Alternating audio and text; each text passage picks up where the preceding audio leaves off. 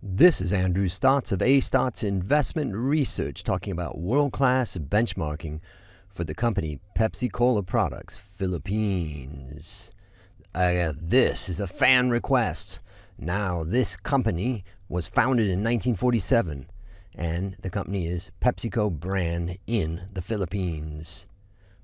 This company manufactures, sells, and distributes beverages under the PepsiCo brands to retail, wholesale, restaurants, and bar trades. That's mainly carbonated drinks, including Pepsi Cola, 7-Up, Mountain Dew, Mirinda, and Mug root beer. Non-carbonated beverages include Gatorade, Tropicana, Twister, Lipton, Sting, and Propel Fitness Water.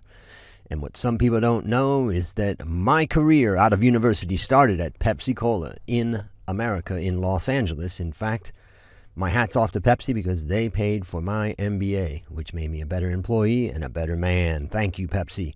All right, let's look how Pepsi is PIP in the Philippines. Well, unfortunately, the profitable growth has been falling for the past 5 years, from a 4 to a 5 to a 6 to a 7. Profitability and growth have both fallen and are now ranked at a 7. Ooh, that hurts.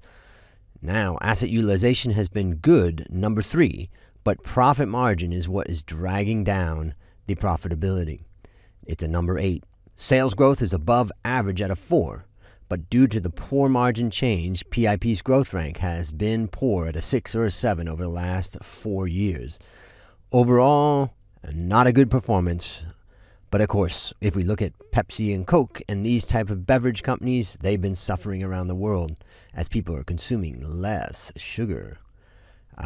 You want to see a company in your portfolio? Well, just let me know and give me a comment and I will do it if I have it. Have a great day.